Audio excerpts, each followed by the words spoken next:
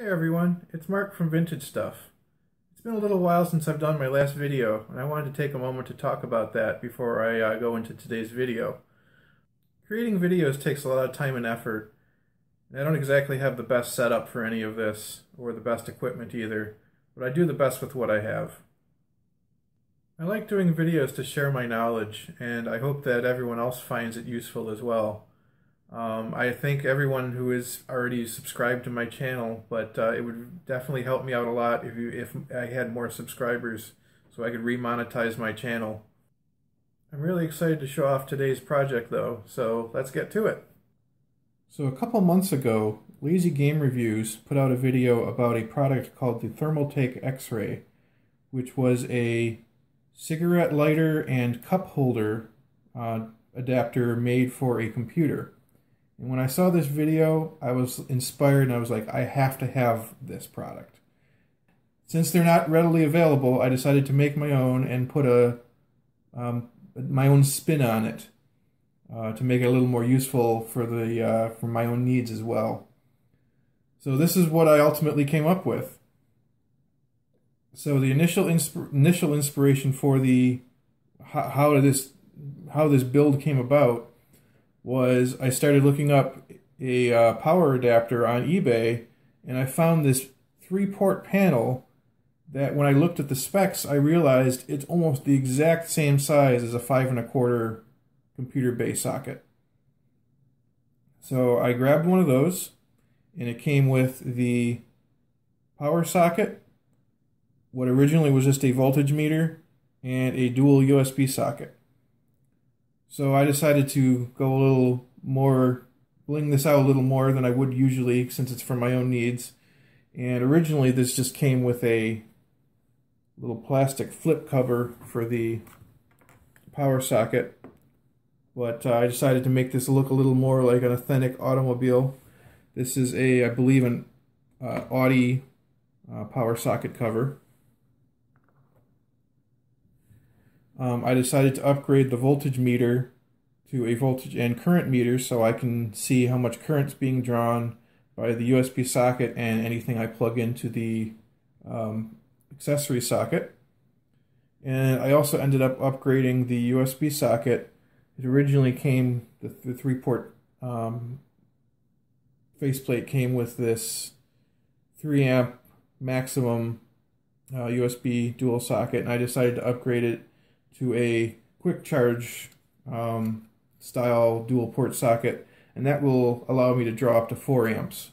I ended up mounting it to a 5 1/4 to 3 1/2 drive bay adapter, and I ended up just cutting out the holes as needed for the 3 sockets. Flip it around. See that in there where the 3 1/2 inch drive hook cutout is. I put a fuse holder on it. I decided putting a fuse on this might be a good idea. I just chose one of these panel fuse holders because I had a whole bunch of them laying around. It takes a glass type fuse.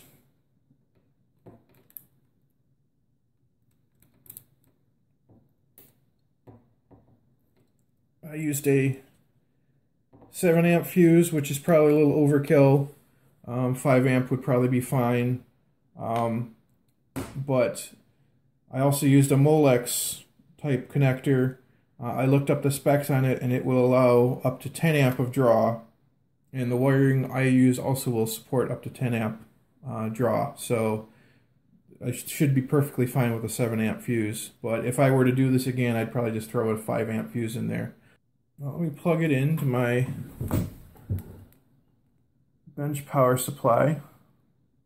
I've tested this with a computer power supply as well, but this is just a little easier for me for demo purposes.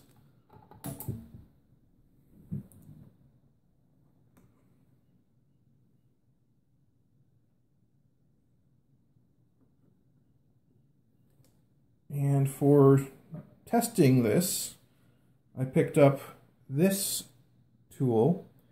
It's a Klein Tools ET910 USB tester, and the reason I chose this particular unit is because it has a load test capability built into it. So I'm going to show this off to you too.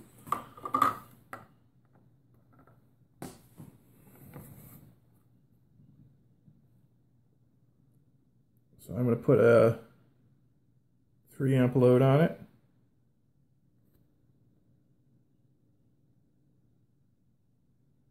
As you can see, it passes that test. So in order to really load up this socket, I have another device over here, high draw device, which is cool in its own right. This is a Cool IT or Cool It Systems. See if that focuses. It's a USB beverage cooler. I picked that up at a thrift store thinking it was pretty cool. And I have another simpler USB voltage detector here. So we're going to plug this in. I'll show you the draw on that, and then we'll pull another 3 amp load.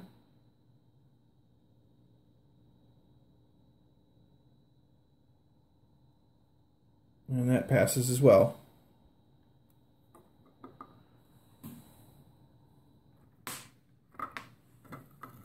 And of course I could do this with a regular car adapter if I want.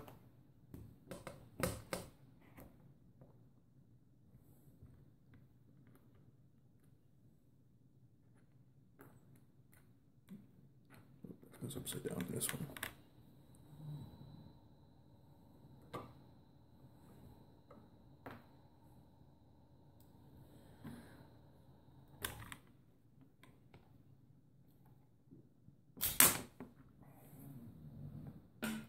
So what I'm going to do next is I am just going to show you the old socket with this same test to show that this one can't draw as much amperage as this new one I put in.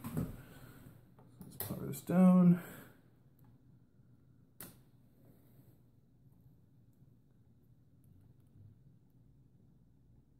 Pick this up.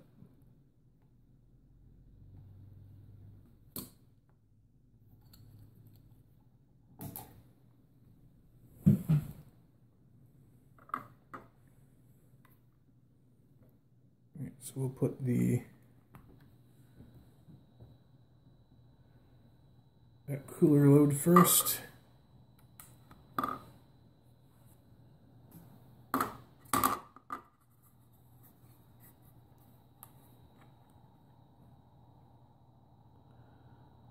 And then we'll try to pull another 3 amps on top of that. You can see the voltage drops. Well, in this case it passed, even though it's not supposed to. Try it again.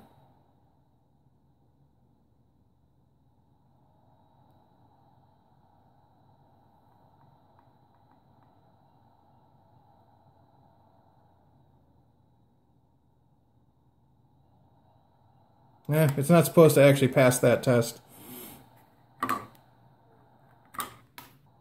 Well, anyway, I tried this test a few more times, and it still was passing every time. I'm not quite sure why. Originally it was failing most of the time when I ran that test. But you get the point. You can clearly see that the voltage dips, and that shouldn't be a passing. There you have it. I think that about covers the build on this. It was a fun little build. It ended up costing me a little more than I was expecting by the time everything was said and done, by the time I blinged this all out. It can be done fairly cheaply for the simplest build with this 3-port panel with the 3 sockets. I think was like $15. The